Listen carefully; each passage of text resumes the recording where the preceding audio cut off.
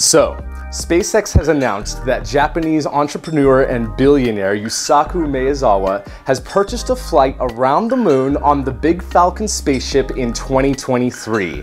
And Maezawa plans to bring along with him artists who can create masterpiece works of art inspired by the experience of flying around the moon and inspire humanity in the process. Oh my God, there is so much to talk about. This is an important step towards enabling access for everyday people who dream of going to space.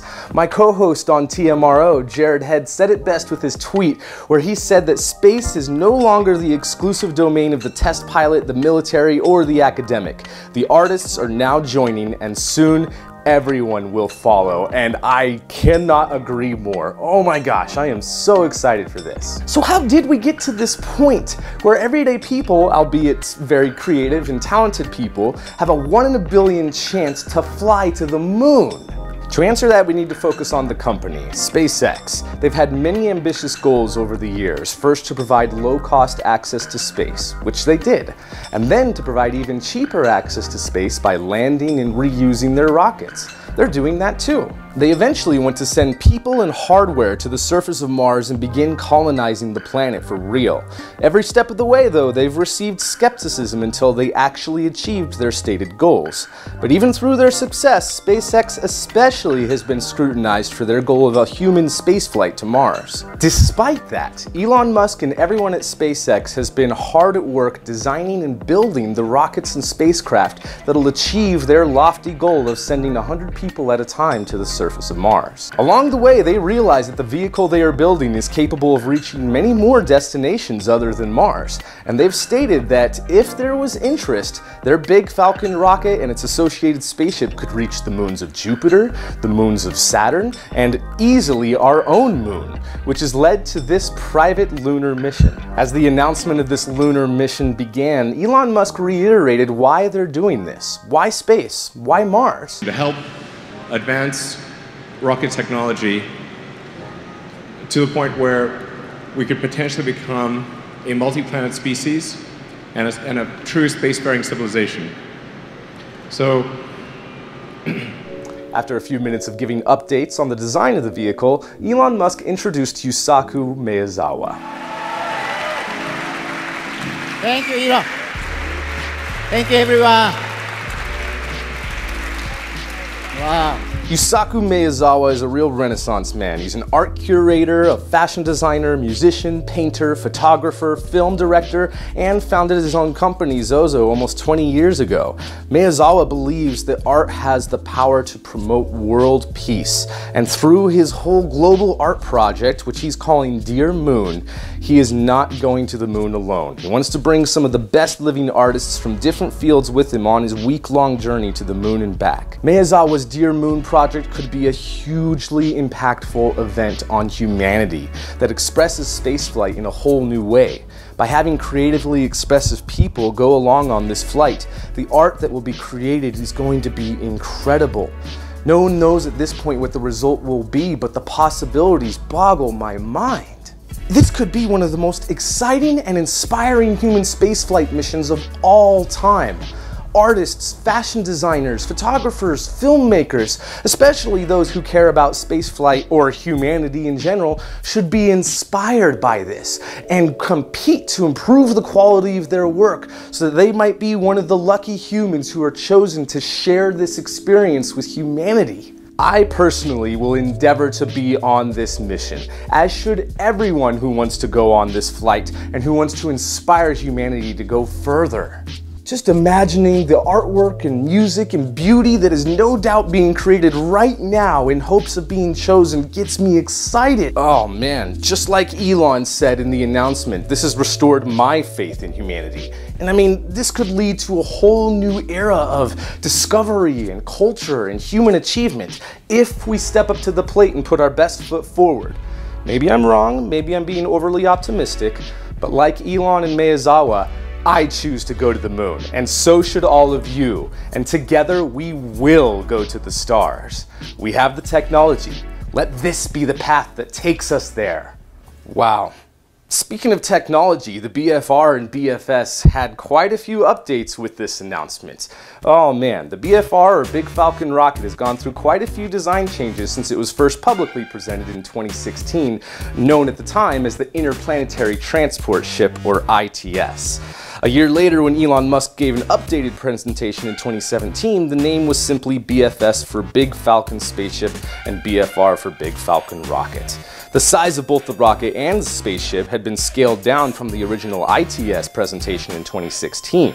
Originally, ITS would have been 12 meters in diameter and 122 meters in length, but the 2017 BFR update was only 9 meters in diameter and 106 meters in length.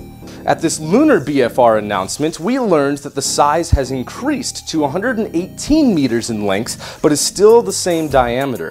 The aerodynamic fins have been replaced by dual-use wings, so to speak, that are actually landing legs. But the bottom wings, or legs, will fold on actuators to assist re-entry into Earth's atmosphere. But additional fins have been added to the top of the spaceship, which will also move on actuators and will assist maneuverability of the spaceship in an atmosphere. Despite the capability the Big Falcon spaceship has to land on the surface of the moon, it will only perform a fly-around of the moon, Apollo 8 style, with a return trajectory to Earth, and will fire its engines to land near the same point it lifted off from. The size of the spaceship has increased as well to accommodate more cargo, and the engine configuration has changed as well. Those rectangles that you see around the engines are actually cargo containers. Tim Dodd, the everyday astronaut, was actually there at the event and asked a question about the engine configuration and got a great answer about the cargo containers and how they can be swapped out for different engines. Hey Elon, Tim Dodd, the everyday astronaut here. I see that you changed the engine configuration for the BFS. Can you talk a little bit about, is there still engine out capability? Is it vacuum optimized but still landable on sea level? Can they function as an abort system? Can you just kind of tell us about your new decision making on that? Oh yeah, actually you noticed that, that's a good thing to notice. Good eye. We decided to commonize the engine between the booster and the ship. So like a future upgrade path for BFS would be to have a vacuum optimized nozzle. Like where you see that sort of cargo around the perimeter,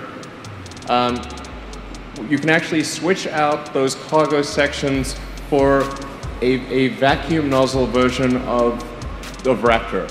So I was actually writing and live updating an article for Everyday Astronaut on his website, and you can imagine my surprise when he asked his question and got the response that he did from Elon. That was so cool. Alright, so when will this happen? What needs to happen next? And is 2023 a realistic date? So Elon has a history of making really ambitious goals for SpaceX's rocket developments. For example, when he first presented Falcon Heavy in 2011, he said that it would fly for the first time in 2013. It didn't actually fly for the first time until February of this year, 2018, but it still flew. This is collectively known in the space industry as Elon time, and Elon time is a little bit hard to convert into real time sometimes. When asked if he thought that the 2023 target date for the lunar mission was realistic, Musk replied, "No, we're definitely not sure. I want to be clear. I mean, this is a ridiculously big rocket. It's got so much advanced technology. I mean, it's not 100% certain that we succeed in getting this to flight. It's not even 100% certain. Like, I think it's pretty likely, but it's not certain. And yeah, but we're going to do everything humanly possible to bring it to flight as fast as we can, and as safely as we can." Yeah. Honestly, to me, that sounds like realistic expectations. So, before the first flight with people on board, several milestones have to be met first. Over the years, SpaceX has been building and testing subsystems of the rocket.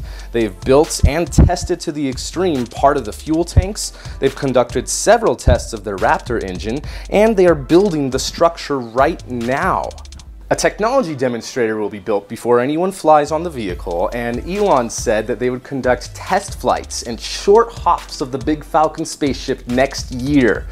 Oh my gosh, similar to the Grasshopper program that SpaceX conducted on the path to landing their Falcon 9 boosters. He then said that high altitude tests of the spaceship would occur in 2020, and booster tests of the big Falcon rocket would also occur in 2020. A full-scale test flight of the rocket and spaceship will be needed, at least in Earth's orbit, so that they can test and ensure that the vehicle can re-enter and return to Earth safely. And if things go well, we could be doing the first orbital flights in about 2 to 3 years. And then we'll do many such test flights and before putting any people on board. I'm not sure if we will actually test a flight around the moon or not, but probably we will try to do that without people before sending people. That would be wise.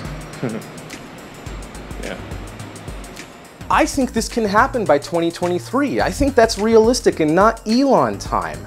I mean, that's only 5 years from now, and SpaceX has already been working on BFR for the past 2 to 3 years, if not way longer than that. And Yusaku Maezawa already paid a large deposit for his flight and for the development of the vehicle. So money might not be a problem for at least one flight of the BFR, maybe. But in any case, yes, we're getting a lot of pretty renderings and pretty pictures, but SpaceX is actually building this thing right now. It may still be an evolving design, but it's real. And I truly believe it will be flying soon. Now, for those of you who've been following SpaceX for a while, you may remember that a couple of years ago, back in 2016, they announced that 2 private passengers would be flying around the moon on a Crew Dragon launched by a Falcon Heavy in the year 2018. But in 2017, that mission was canceled. Well, it turns out we learned from this announcement that the customer for that mission on the Crew Dragon was Yusaku Maezawa.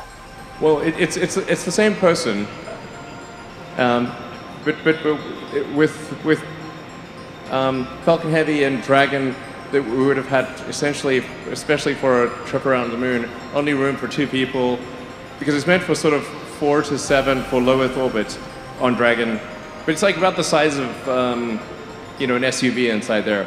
SpaceX announced that that Crew Dragon mission was canceled because they weren't going to human rate Falcon Heavy after all.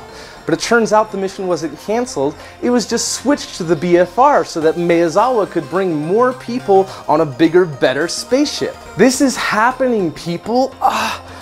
What do you think about this? Let me know in the comments who you would choose to bring on this mission. I'm having a hard time of figuring out which artists to bring that would best represent the entire world. And maybe that's the point of making the announcement right now, to see which artists are going to step up and rise to the occasion. Oh man. Well, in any case, thank you very much for watching this video. Give me a like if you're just as excited about this announcement as I am. And if you would like to see more videos about rockets and spaceflight, be sure to subscribe and hit the bell so that you're notified anytime I upload a new video. Share this video on social media if you'd like to help me out, and if you'd really like to support this channel, head on over to patreon.com/epicfuturespace to contribute.